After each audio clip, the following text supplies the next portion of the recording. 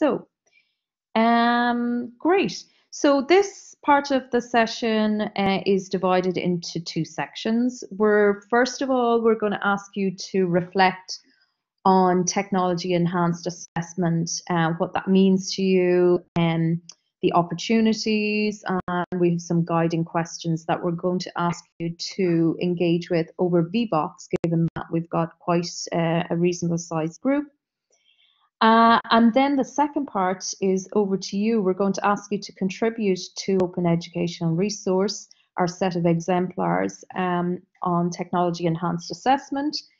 And we will have some spot prizes to keep you going and keep you working hard throughout that piece. But just in terms of reflecting on technology enhanced assessment, as Rob and I were reviewing some of the literature related to technology enhanced assessment, and we realized that we have an innate understanding of the term, but we thought it might be interesting to throw it out to you and see what technology enhanced assessment means to you. So I'm going to ask you on a different window or a different device, if possible, to log on to vvox.app, which is how we're going to manage this reflection piece. And the meeting ID is there on the slide as well. Thank you. I think it was Fiona put VBox in there. That's brilliant. I'm going to leave that slide up for a moment just while you get organized, guys, and I'll set up my VBox to go.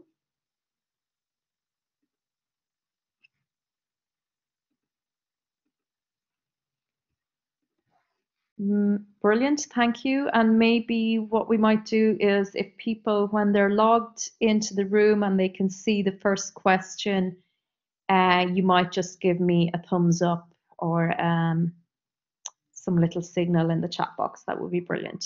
Excellent. Yeah, that all seems to be working. I can certainly see the first question is open. And the question is, what is your understanding of technology enhanced assessment? And we have a little space where we can type in a response and then hit send. Great, thanks, Rob. So it'll be interesting to see. We'll give you a minute to do that, and it'll be interesting to see now how aligned are our understandings, or how diverse are our understandings of technology enhanced assessment. This is always interesting. And I'm just trying to share the screen here, so just bear with me a second, guys. I'll stop sharing the slides for a second, Suzanne, and then you can share an application or a screen, okay? Yeah, brilliant. I think I can do it here. Is this it? Can you see that okay, Rob? Yeah, that's coming through. We're seeing the dashboard of VBox. Great. Okay, so using digital tools to aid in assessment that uses technology in some way. Supported, yes, that's a really good point. Mostly it seems to be technologically supported assessment. It's not often that I see enhancement. Yeah, I would agree with that point. I think that we need to be really careful about throwing out the term technology enhanced assessment, but for want of finding a better term, and that's the one that we're using at the moment. But I think that's a really important point. And another really important point there, assessment that uses technology to improve the quality of feedback and reduces repetitive workload on educators. Another really important point.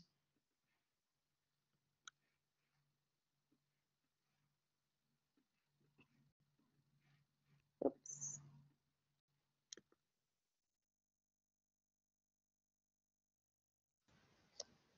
Yes, and similar point there, enhanced assessment by tech, not just replicating existing practice.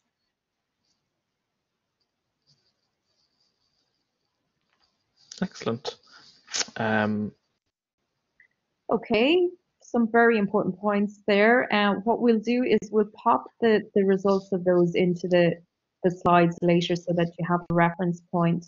And if we have some a moment at the end of this, we might open up the mics for discussion as well if we do have time.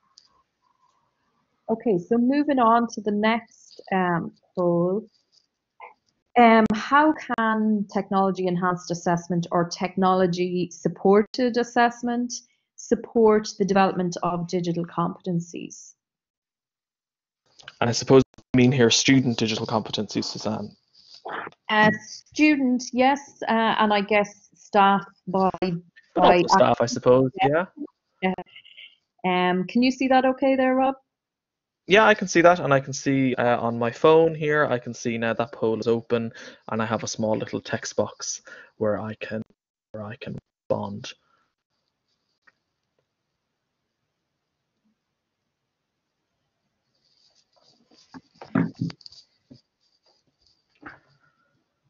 I see we have one contribution in so far. Students need to develop digital skills to engage effectively. Digital and assessment literacies are intertwined. Yes, very interesting. Very interesting. And actually, that point there, using a variety of formats useful in the workplace, was exactly what we found in the student focus groups, that they need to develop some skills that might be considered soft skills, like presenting to video, using Excel, etc. More authentic. And there's something that actually we're going to be asking you about in a moment, but more authentic assessment technologies representative of the workplace. I think that's a really important point as well.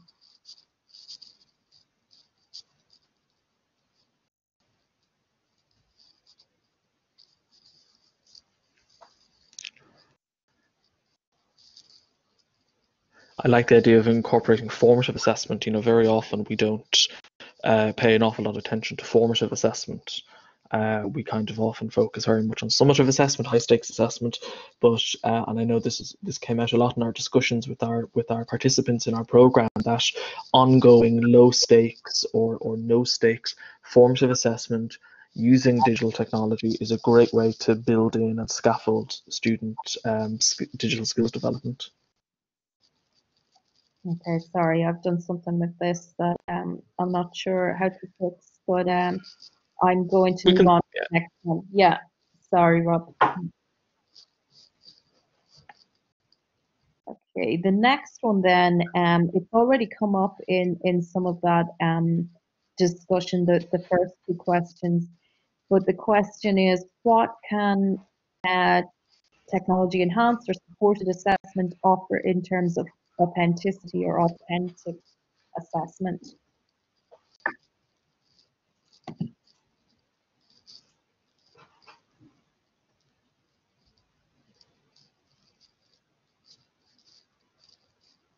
And I guess drawing on one of the points previous there, authentic assessment, you might consider authentic assessment something that will transfer to the workplace more clearly than the traditional types of assessments. Digital literacy, definitely. Linking back to the competencies.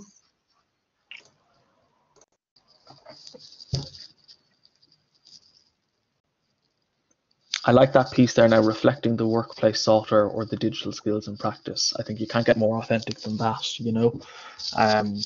Actually using technology in a formative or summative assessment exercise, that is the same kind of technology or the same kind of skills that students would be using in the workplace. Yeah, I think that's definitely, you know, incredibly authentic. Yeah, there's an interesting point there as well. Educators can use video or audio feedback to deliver a lot more personalized feedback in a short time. That actually did come up in our focus groups as well.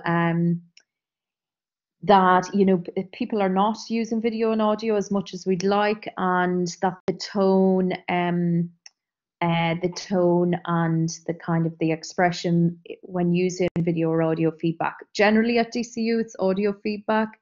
And our colleague in the Teaching Enhancement Unit has done a piece of research around audio feedback, and definitely students are very responsive to that tone, and it lends some authenticity from the other side of the assessment experience. So that's another interesting one.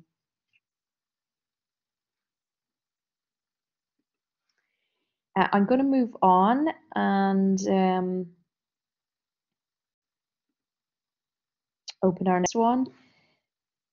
I just thought this might be interesting to spark some ideas, particularly in terms of all of us facing into unknown territory in the next semester. Just what kind of alternative? I think. Yeah. Sorry, Rob. Sorry, Suzanne, to cut across. I think this particular type of question, you just enter one word. So what did you use? Video or portfolio or something like that. Yeah.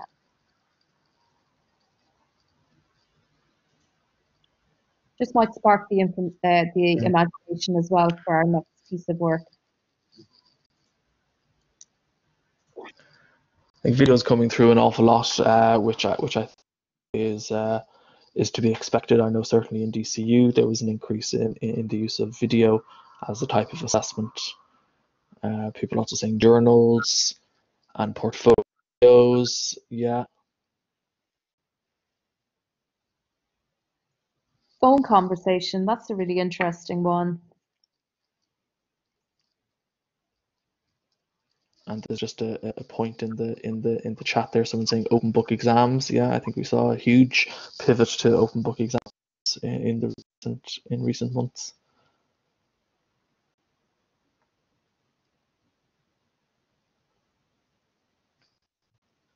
And I know, one anecdote I came across in DCU was from language teachers who traditionally would set, a written exam to test students' language skills, and they pivoted towards video assessment and portfolio assessment, and it was transformative for them. And they're going to keep on COVID or no COVID. They're going to keep those new assessment modes. So I think there's been a great opportunity in the recent crisis as well.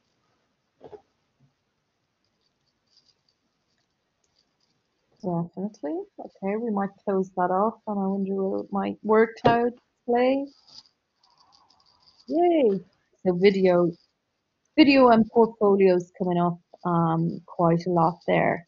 The phone conversation is capturing my imagination. I'm wondering what that's about. If the person who put that in would like to take the microphone, I'd be really interested to hear what that's about.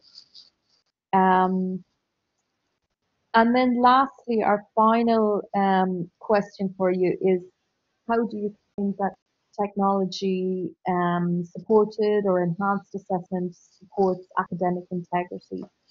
Or do you think it does or not maybe? Or what are the opportunities there? This could be a can of worms now. This is going to be an interesting one. Yeah. I suppose this could be interpreted in one way.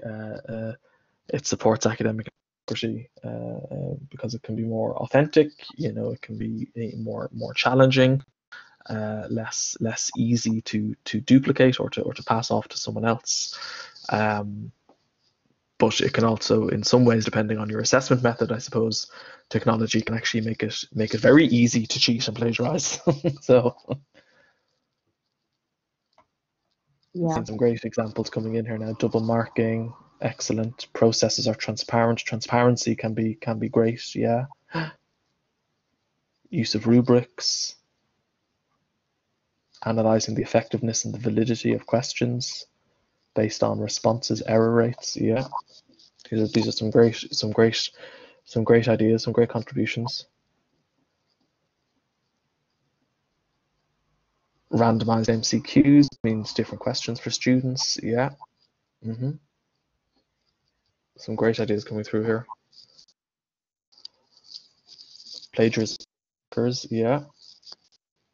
And I like that comment. It allows you to break out of what's the right answer assessments, and sparking some innovation.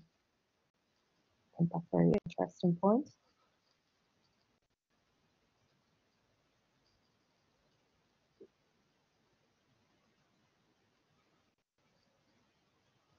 Okay, just because time is a factor, I'm going to close that off. But thank you for your contributions.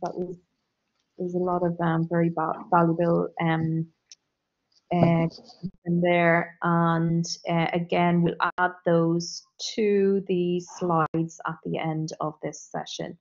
I just need to go back and go back to share the slides. Okay, brilliant. Should I stop sharing? And then I wonder, Rob, would you share the slides again? I'm not quite sure Yeah, where. and that now. Yeah. Thank you. And let me just find the slide in question. So what we want to do now is this slide here. Great, there you go. Okay, I'm just picking up on somebody that calls themselves Tiro Mani. Sorry if I murder in your the name there. Phone conversation. It was for a student who had been struggling with mental health for 2 terms. COVID-19 just made it worse. Student could not cope with yet another PowerPoint. And the conversation supplemented other submitted work. I think that's really, really innovative. That's so interesting. And thanks for your I think I, I think contribution. it also shows a great sense of care. You know, just cutting through the processes and the status quo, and just showing care for the student, and picking up the phone and having a conversation to discuss their coursework and so on. I think it's a nice, simple but powerful approach. That it's excellent. I think that's so interesting, and it would be great if you contributed that to our crowd sourced open education resource. So I know time is against us, guys, and I think we have about 10 minutes or 11 minutes to get cracking at this. But what we want you to do now is spend some time having a look at our open education resource, and hopefully contributing some to the document as well. Now, just to say that we don't anticipate that you'll have completed the template in the 10 minutes that you have, but we certainly would encourage you. We'll leave the document open for several weeks, and we'd love if you came back to it and just edited away at your leisure if you're interested in doing so. But it looks, just from the discussion through Vivox, it looks like there's lots of rich kind of ideas and things that you've used. So we'd love if you contribute to the document.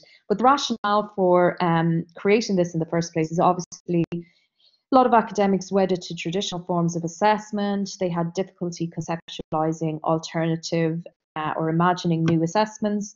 And we felt that a bank of exemplars or case studies could support them to get moving down that path. We took a crowdsourcing approach because I mentioned earlier that while we do have some excellent examples from our own university and our own circle, drawing on community knowledge, we really needed to draw on a wider community knowledge and experience, and obviously that will make the resource richer. And why do we create an open resource? Well, for the reason above, we're stronger together. Gathering different ideas from different universities and different institutions is going to make the document richer. It aligns with our teaching enhancement unit open practice, and it allows for continuing development and evolution of the resource.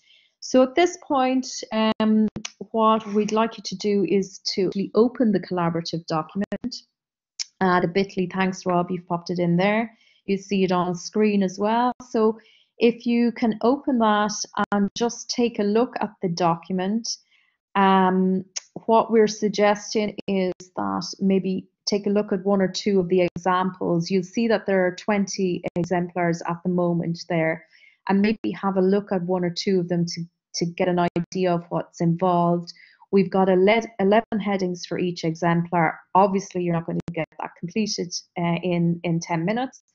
But what we would like you to do is, when you've had a look at a couple of the examples, if you intend to add an example yourself or an exemplar yourself, to pop your name into the heading of the at the top of the page. So you'll see that there's now 16 blank templates there, and if you pop your name into the top, it's a yellow tab on the top. I might just try and share that now. Share screen. So I can see lots now are viewing the Google Doc, which is great. So as Suzanne, there's 20 or so exemplars there to begin with. Have a look at them to get a sense of what's included in it, and then there are plenty of blank spaces at the end of the document. Yeah, so starting from number 21, and what I'm suggesting, if you can see that screen there now, is beside exemplar 21 that you might pop your name in if you intend to use that template, just to avoid confusion, because it's obviously a shared document, working document there. Yeah, so we're here for any questions. If you have any questions, we're just going to dedicate the rest of the session to this piece of work. To keep you going, we're going to have some spot prizes, and we have a little challenge for you in terms of the spot prize. And what our challenge? Yeah, thank you. I've got it. Sorry. Our challenge for you is to include 3 words in your exemplar: care, complexity, and competence. And because we've only got a few minutes left, we're going to allocate the spot prize maybe at the end of the week on Friday. We'll take a look at it, and I think that's the fairest thing to do, because you're unlikely to get one in the next 5 minutes. Get all 3 words in there. But yeah, so we're just gonna leave you to have a look at that. But please feel free to raise your hand and take the microphone if you have any questions, or pop a question into the text box. We'd welcome that. Thank you very much. Yeah, thank you very much, and thank you to Fiona as well for facilitating the session. Thanks, Rob. Thanks, Suzanne.